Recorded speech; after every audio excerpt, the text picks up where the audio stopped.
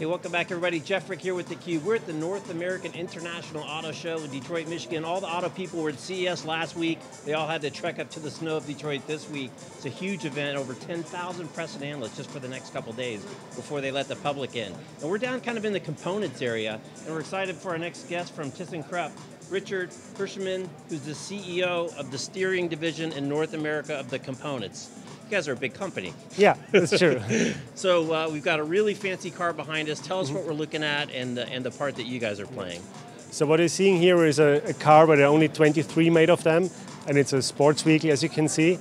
And we're using that to research our steerable wire system. The basic idea is to have some kind of a neutral car which you can show off to different OEMs. They all accept that this is a very nice car. Right, right. And the main target was to show that we can produce really a natural steering feel without having a connection between the steering wheel and the wheels of the car. So it's interesting, in the automotive industry, they went to fly-by-wire many, many years ago, right? Yeah. From the old 727s, you actually had a cable to the hydraulics. Now it's all fly-by-wire. So what are the advantages and disadvantages, or I guess mainly advantages, of a fly-by-wire system?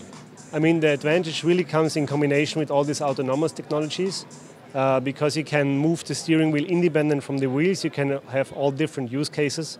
For example, you can have in autonomous mode, you can have the steering wheel standing still and the wheels of the car are still turning. And then will it have like adjustable things, like if you want a tight steer, a loose steer, more of a sports car feel, more of a loose feel, because it's really software driven, it's not necessarily mechanics. Right, that's the other benefit. We also show in this car that basically you can change the ratio of the steering however you would like, and even you can have advanced steering functions. So if the driver is doing something wrong on the steering wheel, you can correct that without the driver even noticing it. That's what I was going to ask. So for the safety component, the autonomous systems can actually take over the steering if there's some reason that things are going bad. I think the best example is if you're an oversteer. That's a situation which is really tricky to handle for an untrained driver.